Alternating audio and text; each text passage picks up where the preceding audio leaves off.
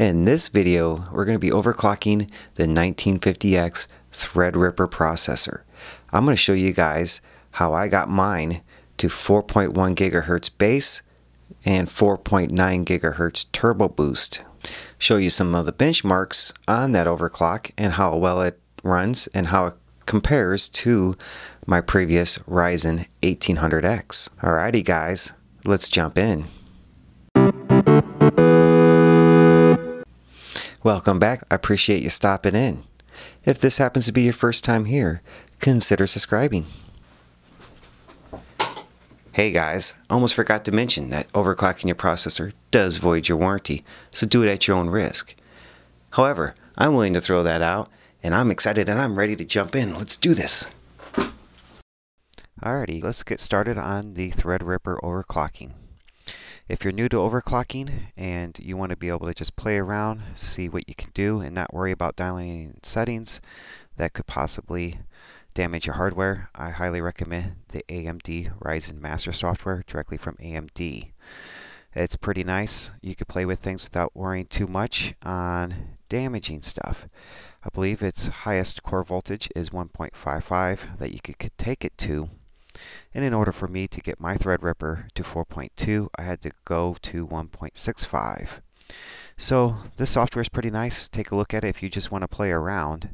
But let's jump into the BIOS and actually show you what I got dialed in for 4.1 gigahertz overclock. I suggest before you go playing around in settings in here, head on over here to the tools section, go to your overclock profile, hit enter, and save your current settings that you currently have going on. So that way, if you ever need to, you can go back to your default standard base settings.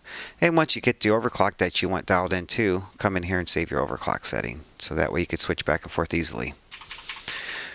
Alright, so come over here to the Extreme Tweaker tab, because you're going to be tweaking this thing to bits. Alright, you set your CPU core ratio to 4.1.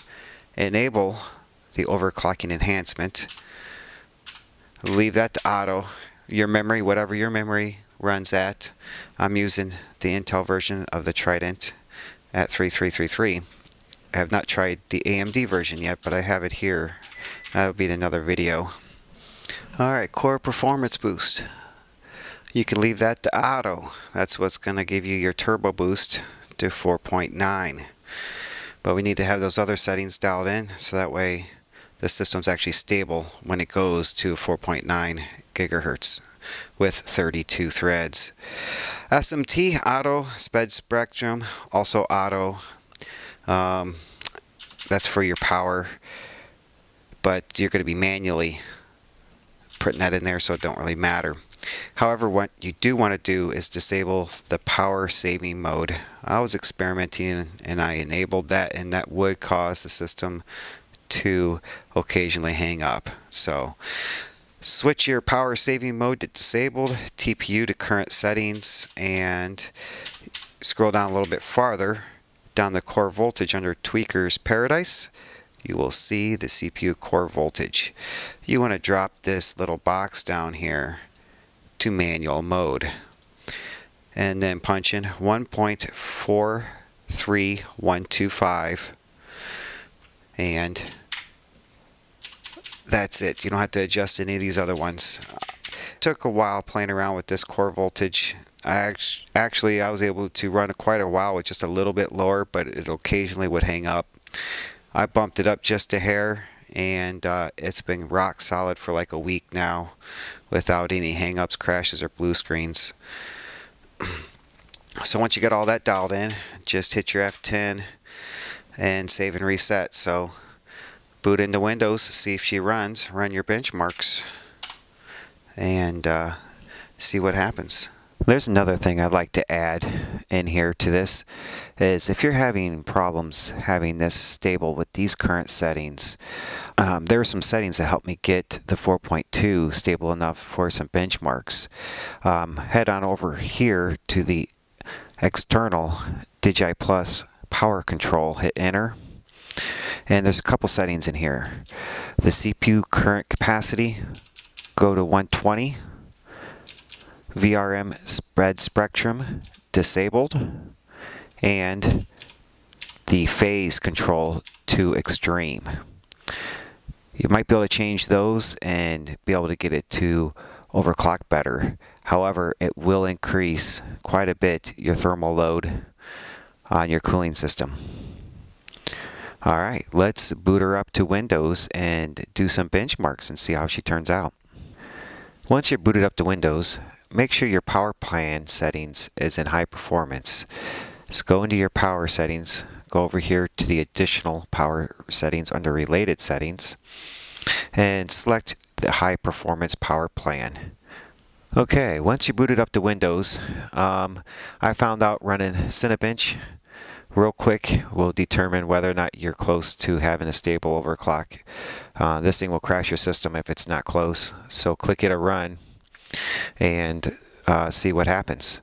Hopefully, if all is well, you don't crash and you'll come back with a pretty decent score, hopefully close to 3,500. And I came back with 3,509 on the Cinebench here on this one. Task Manager should show your base clock speed of 4.10, and if she's busy doing stuff, she should turbo boost up to 4.89, 4.9 there for a second. Speed. Let's take a look at the CPU-Z settings here, and you can see your settings in here. I got the 4.1 multiplier applied. It shows the 1.461, which is a little bit different than we put in because there's the offset. So make sure you put in the offset I showed you in the BIOS and not this number here. Let's go over to bench real quick. This will also determine if your system can handle the current settings. We'll throw in the Core i9 18 core as a comparison. Click on the stress, see what she comes up with.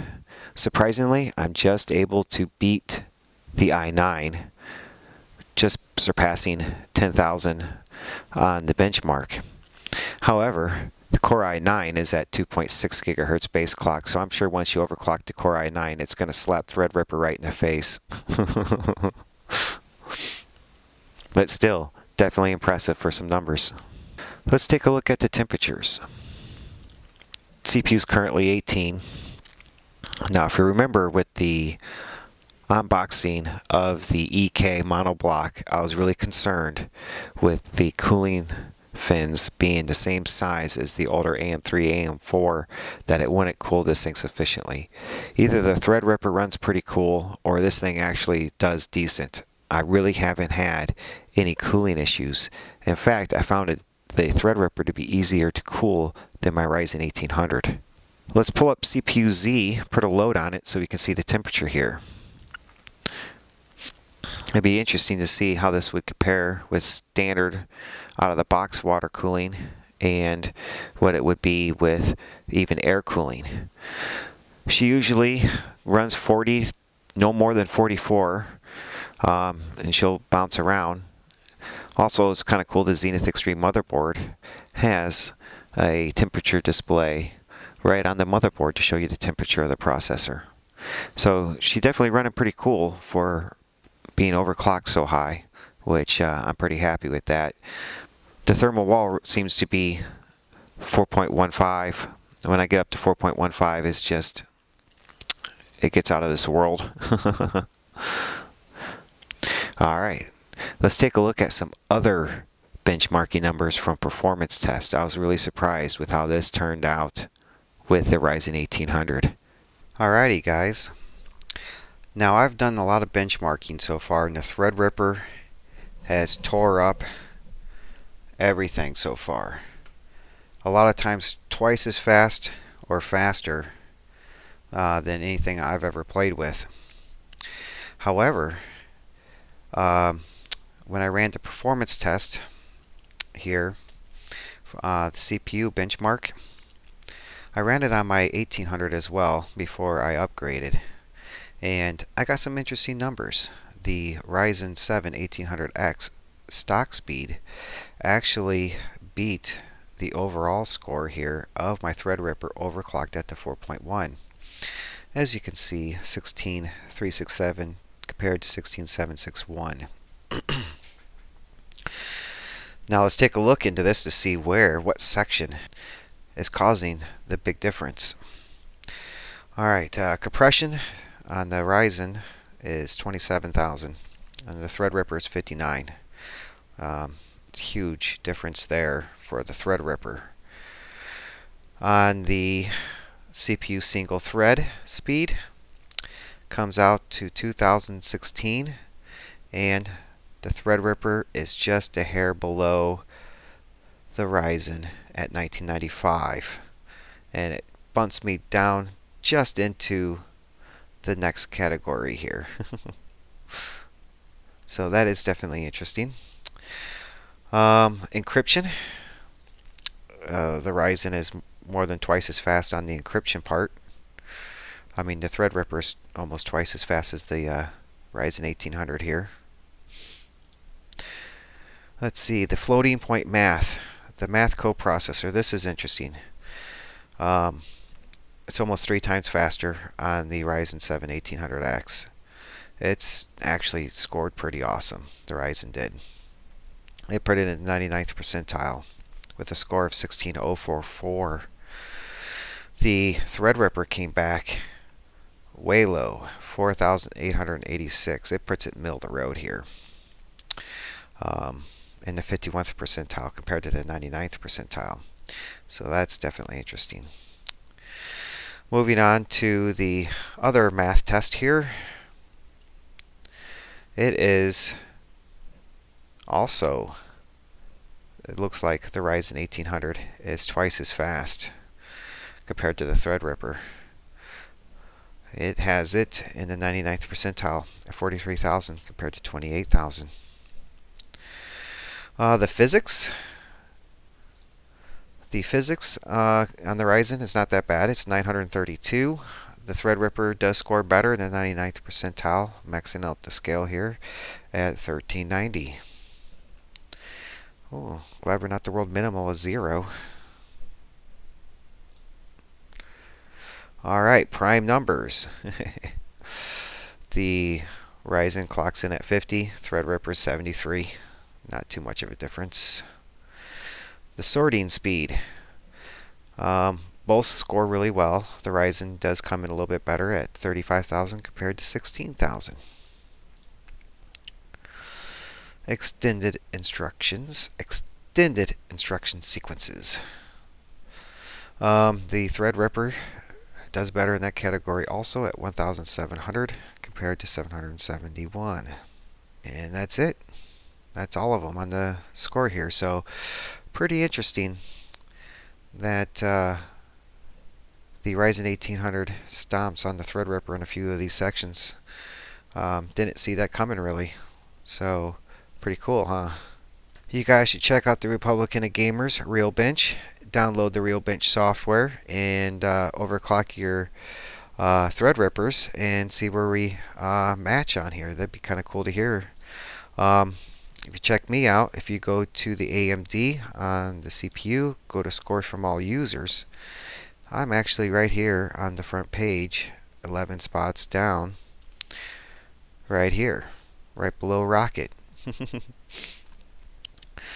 What's interesting I find about this test is that it combines not only your processor, your RAM, but also your video card's score in this to give you that score. I'm the only one on here with the GTX 1070. Everyone else has got Titans or the Vegas, you know, the high-end cards. I was really surprised that I was actually able to even make it a score this high with only the 1070 video card. The only 1080 I even see is a Titan edition, 1080 right here, and it looks like it's on the Crosshair Hero, so it's probably the Ryzen processor. Alright guys, I'd like to hear how your benchmark numbers turn out. Let me know down in the comments below. So far the overclock I decided to settle on is 4.1 base with 4.9 turbo with all cores enabled. It seems to run really fast at that speed and it doesn't really get that hot, and I don't have to ramp up the core voltage too far. Now, it seems to hit a wall pretty quickly after the 4.1. I would say 4.15 is where I really got to start upping the core voltage. And I was even able to get her to go at 4.2, but my cooling system can't even handle it. And I got a pretty good cooling system, as you guys see. But when I hit 4.2, it's incredible how quickly you gotta, that scale is from your core voltage in order to achieve the clock speed that you want. I ended up to achieve 4.2 and actually finish the benchmarks. I had to go all the way up to a core voltage of 1.65, which is pretty high for the Threadripper. When I started getting up there, I was getting a little worried punching in those higher numbers, whether or not I'd, you know, end up doing something to the processor, but it seemed to be all right. I definitely didn't keep it there, and I backed her back down. However, backing her back down to 4.1, it's been great. Even under full load, she'll hit 43C,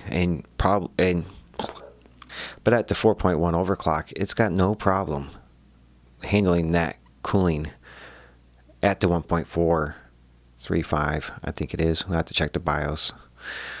Overclock, the cooling system handles it no problem. In fact, it doesn't even struggle at all. Under full load, and just sits there. It'll ramp up to 43 degrees C and sit around 43 C, and it doesn't really, it might jump up a little bit, then it comes back down. So even with this extreme overclock, it seems to, you know, handle the cooling no problem. So I think that it's capable that smaller coolers, maybe even a good air cooler, could handle this 4.1 overclock on this system. But, you know, without having a smaller cooler, which it would be kind of cool experiment, having like an air cooler or something like that to see if this 4.1 gigahertz overclock still works as well. So maybe one of these days I'll get an air cooler to throw on it and see what happens. If you guys get this stuff dialed in, I would love to hear your guys' temperatures on the cooling. If you ain't got the custom water, or if you're on air, I'd like to hear if this overclock works for you guys without hitting thermal throttling. So please let me know in the comments below. Alrighty guys, thanks for watching. I really appreciate it. If you enjoyed this video, don't forget to hit the subscribe button and hit the like button for me. And I will see you guys next time.